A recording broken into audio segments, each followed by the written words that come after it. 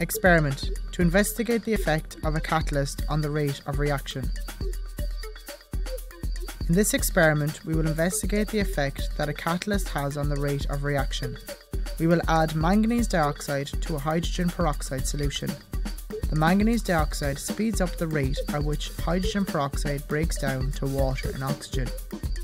The equation for the reaction is shown on the screen. We will study the rate of reaction by collecting the oxygen gas over water in a graduated cylinder using the apparatus shown on the screen. Using a 100 cm3 graduated cylinder, place 50 cm3 of 20 volume hydrogen peroxide in a conical flask. Set up the apparatus shown. Note that the oxygen produced will be collected in a 250 cm3 graduated cylinder.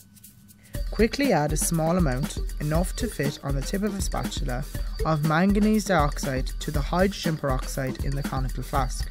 Immediately insert the stopper in the flask and immediately start the stop clock.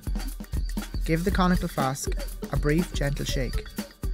At regular intervals, for example every 30 seconds, record the volume of oxygen given off.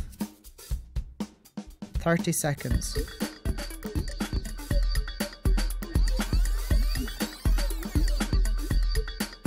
60 seconds.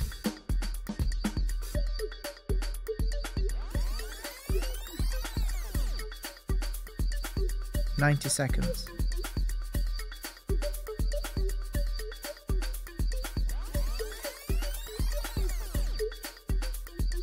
120 seconds.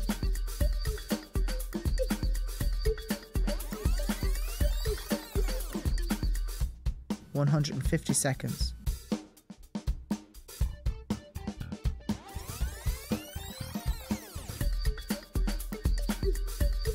180 seconds.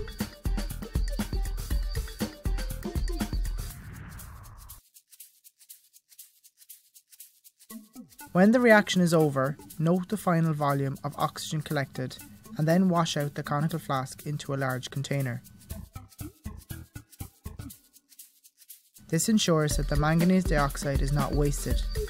The manganese dioxide can be filtered off, dried and used again. Plot a graph of volume of oxygen on the y-axis against time on the x-axis on a sheet of graph paper. A graph similar to that shown on the screen will be obtained.